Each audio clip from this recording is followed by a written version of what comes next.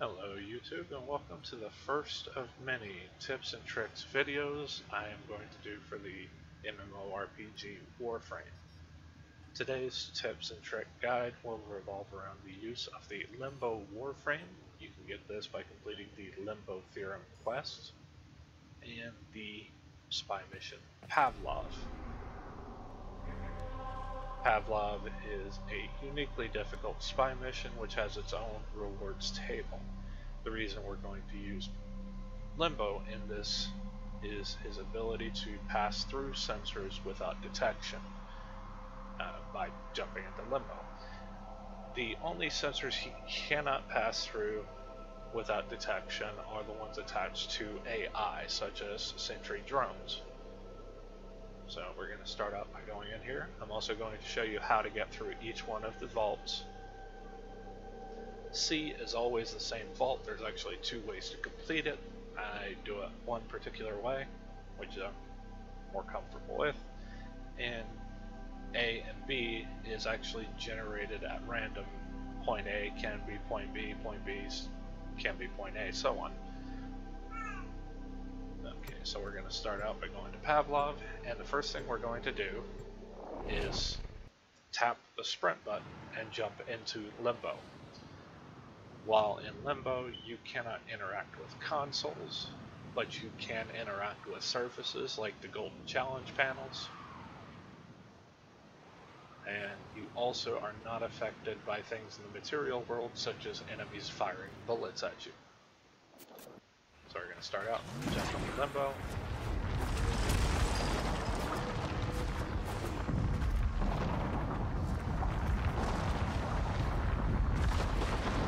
We're going to make our way to Alpha.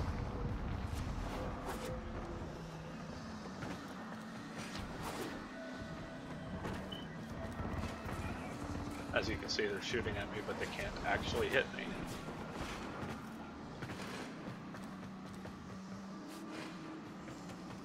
Alright, once we get into Alpha, we're going to jump out of Limbo so we can interact with this panel. Just act this door opens up. And like I said, A can be B, B can be A. This one is usually actually B for me. So jump into Limbo. As you can see, these sensors are not detecting me. Then you just run through this door and drop down here into this floor. Now, the fun part about a Limbo is normally this floor will electrocute you and do severe damage. You can drop down here and just run across with no damage, or you can try and jump across these platforms. I like doing it this way because there seems to be a weird drag if you try and rapidly jump across those spinning plates. As I said, you can still interact with surfaces while in Limbo, like this here. Slide across that. You can walk across icy floors. You'll actually get the chilled animation, but you won't be slowed.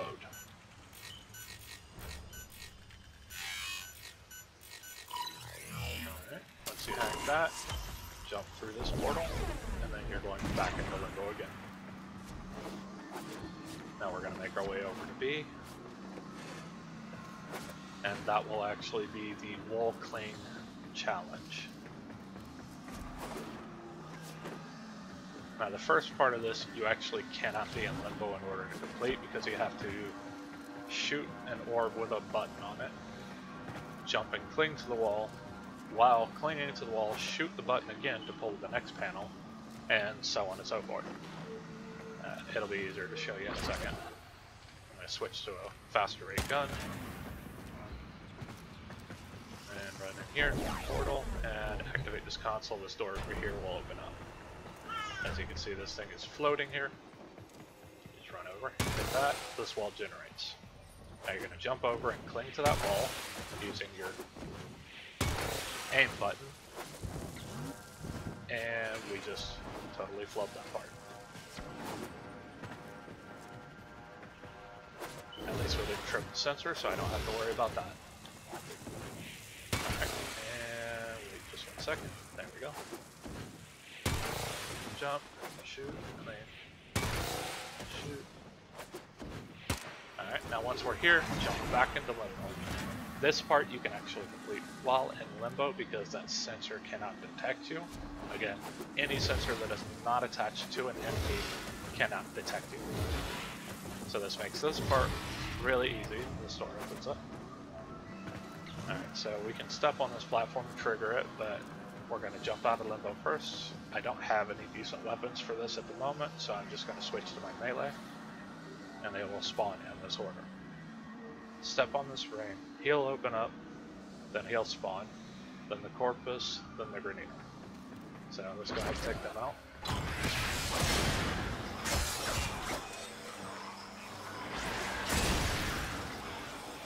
Ooh, where'd he go? Okay, there he is.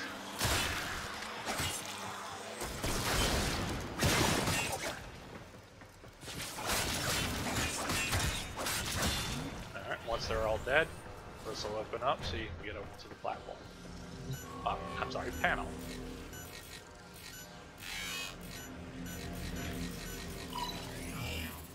Alright, that's B done, so we're going to jump through this portal and jump back into Limbo so we can get through without getting touched. As I said, there are two ways to complete C. I'm just going to show you the way I'm most familiar with.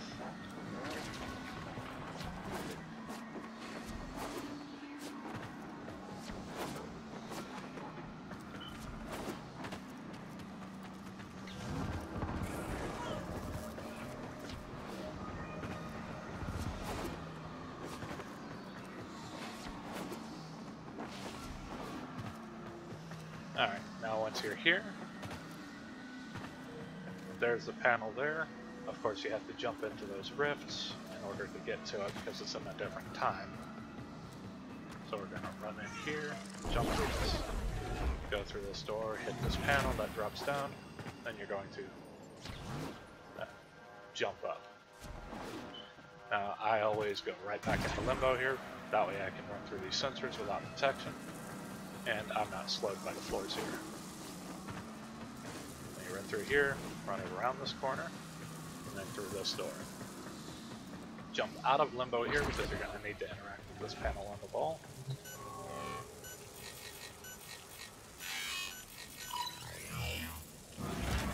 Alright, now you can jump back into Limbo so you can run through here. Step on this platform, the next area will open up, and you're going to run around this corner and through this door.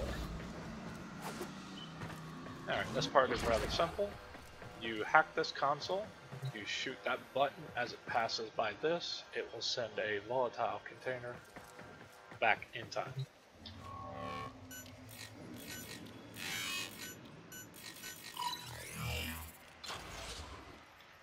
Alright, so we're going to switch to the Azima. Alright, that's gone now. And right through the portal themselves. Now shoot the container you just sent through here, and it will blow a hole in the wall. You just run through here, jump in this portal, and you are at checkpoint C.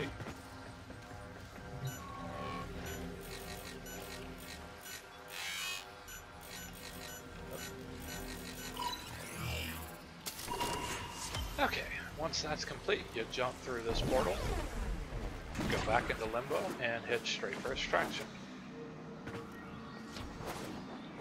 Okay, so again, in order to get to this mission, you have to complete the second dream quest, and you need to complete the Limbo theorem in order to unlock Limbo. Once you have those two, you can come here and get some pretty good mods. There are some that are like really rare, certain stances, like the Gunblade stance, the Glaive stance. The Glaive stance Astral Twilight is particularly good for Teshin's weapon Orpheus, once you've collected the pieces and built that. As you can see, I've got a common, uncommon, and rare here. Hell's Chamber gives me multi-shot on shotguns, which is good. And that's how you do a speed run, for the most part, on Pavlov. Feel free to stick around and come back for more videos on tips and tricks. I'm going to cover Warframes, missions, weapons, and various other features. And I hope to see you next time.